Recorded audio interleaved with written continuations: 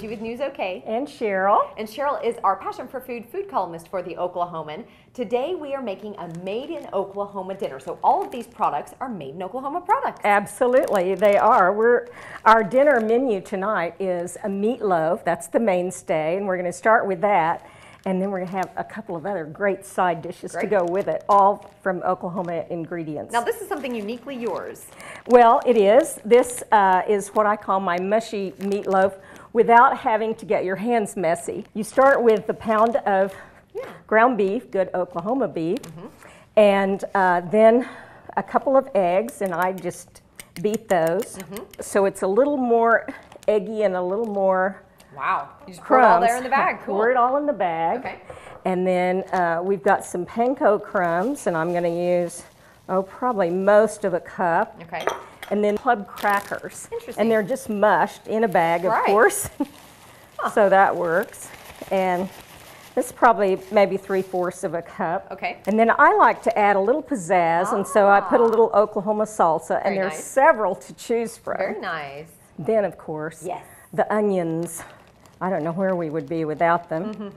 And so we're going to put probably a good half, 2/3. And then I sort of mixed up all my spices together. I had some wonderful herbs in the yard that are still doing great. Sage and oregano and thyme. Very nice. And a little bit of rosemary, garlic salt. Just put that in as well. So that works great. Then now how do we, I it all goes in inside there. I think you could get your hands in it like this. And you can either zip the bag up or not, and you just keep working it. Mush it around? Mush it till you, it's better if you sort of get the air out. Okay. And then you just mush it like so. Wow, interesting. Just keep wiggling it around. Be sure and use a freezer bag because they're thicker. They're a little thicker, and it works better, I think. And you just want to make sure that everything is distributed evenly. So this is how you would prepare it? This is how I would prepare it, and I'm just kind of shaping it in here in the bag. And then I've got my little plate that I'm going to put it on. In this case, I've got some plastic wrap underneath. And I'm going to turn this out. Pour it out, wow. Like so. And I just kind of mash this down. Now this will go in the freezer. Okay. And I like to cook it a good hour and a half at about 350 degrees. Yeah, very nice. And that works. And what I do before I put it in the oven, I take some of those canned tomatoes and I just spoon some of them over the top. Okay. Like so.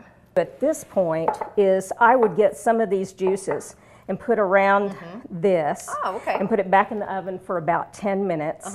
And then I can loosen all of that. And it makes a wonderful sauce for the meatloaf. I have some other ideas for you. This is from a restaurant in southwestern Oklahoma. And it's down at Anadarko, and it's called Scafetta's. And they have a pasta sauce, and this would be great on that. And so, on the meatloaf, yeah. On the meatloaf, or you can use it in this dish, which is a secondary dish. And I want to show you these beautiful rigatonis. Made as well, yes. Yes, this is the rigatoni. Oh, so this is... Yes, this is Della Terra. An Oklahoma pasta. This is an Oklahoma pasta. Very nice. It's Lohman Dairy. It's called the Land of Milk and Honey. And this is their mozzarella. They have several beautiful cheeses. This is Swiss chard. This is from Peachcrest, and it's all organic. Wow. And USDA certified, and it's down by Stratford, Oklahoma. They're so beautiful. They are. This is Look at that swirl. This is the butter flake roll, and it's made by Ingrid's Bakery here in Oklahoma City. Perfectly delightful with the meatloaf. They look gorgeous. Oh yes. This is the Focus Farm spinach, and it's absolutely beautiful. Wow. Well, Cheryl, here we have it. This is our Made in Oklahoma dinner. Tell me about it. Yes, it's wonderful. We have our wonderful lightly sauteed spinach, just enough to turn it bright green in olive oil with a little bit of garlic.